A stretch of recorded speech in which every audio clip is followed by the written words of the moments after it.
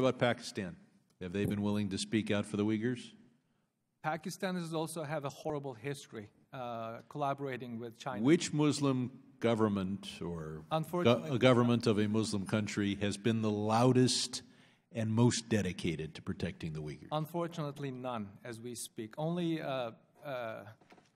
Malaysian leader Anwar Ibrahim recently expressed concern. That's pretty much about it. Expressed concern, but none of them have sanctioned any Chinese leaders? None, unfortunately. Or sanctioned Chinese businesses? Which religious customs or rights is China prohibiting?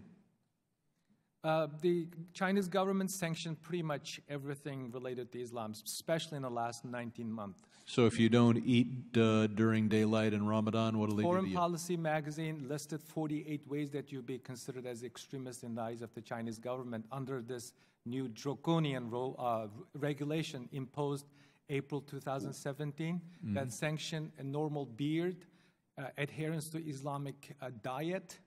You mean eating halal food makes you an Islamic extremist? This is under their new regulation. Their policy papers been written, their reports have been published on this particular issue. Foreign Policy magazine lists 48 behaviors that you and I... And the Foreign Policy magazine is translating a Chinese regulation that's correct. That says you are classified an Islamic extremist and subject to internment if you eat halal food. Even greeting in Islamic way. Today, Uyghur families cannot even say Assalamu alaikum as part of their culture.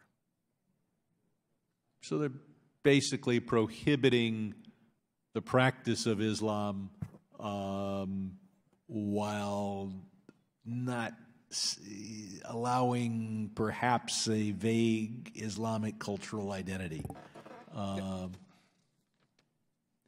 And the Muslim nations of the world lift not a finger. That's the ironic world that we find ourselves today, unfortunately.